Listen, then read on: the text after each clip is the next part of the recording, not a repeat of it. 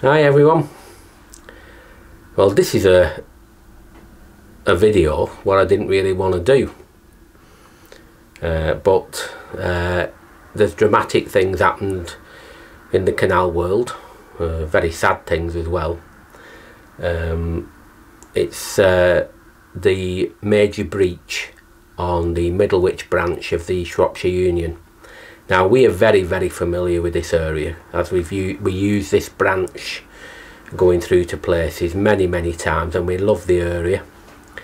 But it's got a huge impact on the canals and the economies and marinas and people generally and holiday makers. That is going to have such a big impact.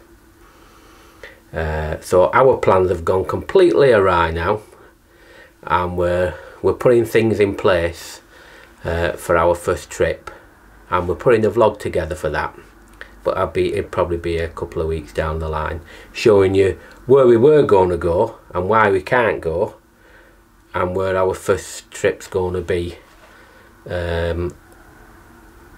First of all, in 2018, it's a bit of a memory lane, down memory lane trip he'll end up being, but there's one thing for certain: we'll show you loads of places what nobody else does. But we'll do a vlog when we've spoke to CRT and see if we can. It depends how big the work is and that, you see. But if I can speak to some of the CRT lads, because we know quite a few, and see what's going on the Middlewich branch, we'll do that as well. But that's down the line. Anyway, things happen. I know it's sad, and it impacts so many people and so many businesses. But I just thought I know it's probably 10 or 12 days earlier than I expected this next vlog. But we've been to the National Waterways Museum at Ellesmere Port. It used to be the Ellesmere Port Boat Museum, and we've done some filming there. So we thought, let's lighten it up a bit and show you the first one. We've got a few done, but we'll show you the first one. Not long videos, but it's a nice relaxing one anyway, and we'll get it out there. So, completely change of plan. Part of our year now is altered, and per trip we still have to keep going, because we've got plans for some work to be done on the boat regarding an alternative type of solar panel. But I'll go into that in more detail, probably early summer, something like that. So for now, it's our first video from the Waterways Museum, and we'll see you, and Bernadette will, by the way, not just me. Bernadette will see you as well in some future videos. But for now, thanks for watching. Back a bit early, but we just thought we'd let you know that the breach has changed everything for us. So we'll release this one, and we'll just finish off the bits and pieces at home, and then I think we'll be getting to the boat and loading it all back up in the next few days. So see you all soon. Ta-ra. Today we've come to visit the Ellesmere Port Boat Museum, or is it the National Waterways Museum? Yes, the National Waterways Museum. No doubt there'll be lots of different things to see, and if we're very lucky, we might get some of the engines running, because they have quite a few in. Is it in the pump house? Yes, in the powerhouse. Powerhouse. Power hall. Power hall, right. Yeah. So if we can get some of them, that'll be great. That'll be a bonus. Yeah. So we've plenty to see, and we better start off, and let's hope we get some good footage for you all. Right, we'll get on our way. Bye for now. See ya. Ta-ra.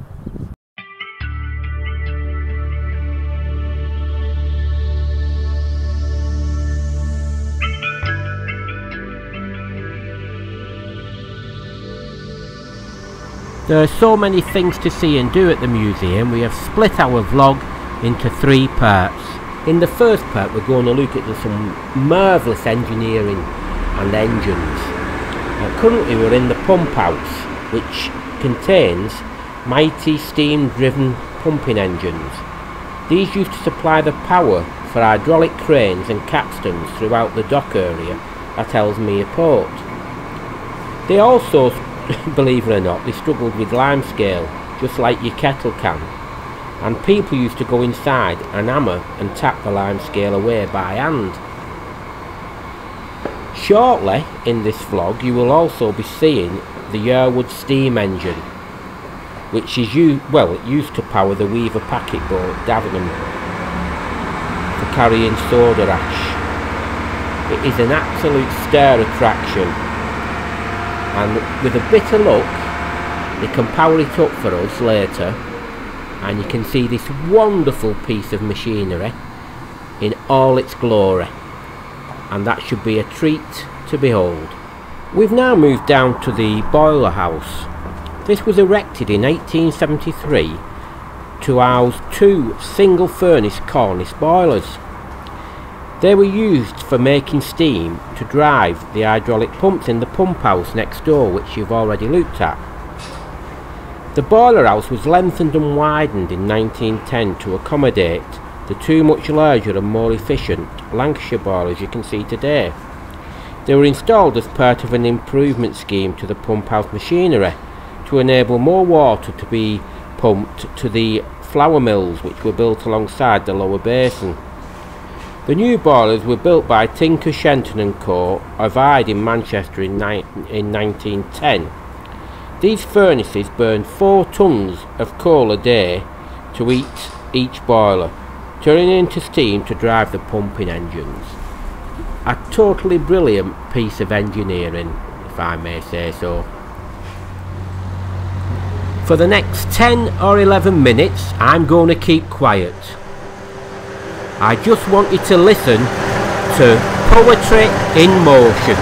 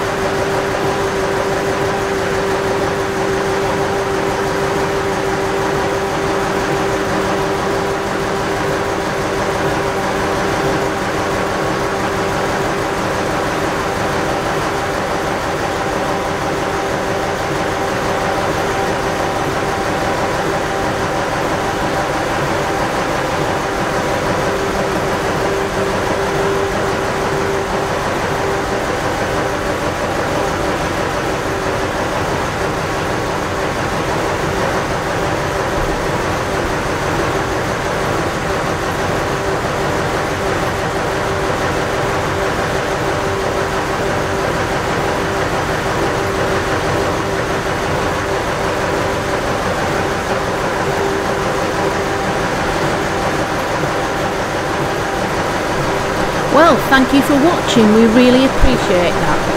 Hope you enjoyed it. For now, we're going to show you a couple of vintage engines. They're Russell Newbery, brilliant pieces of engineering. And then in part 2, we're going to take you for a peep into the past, and we're going to pop into Porter's Row at the National Waterways Museum, where you'll see inside the houses and travel through history from the 1830 until probably around the 1950s.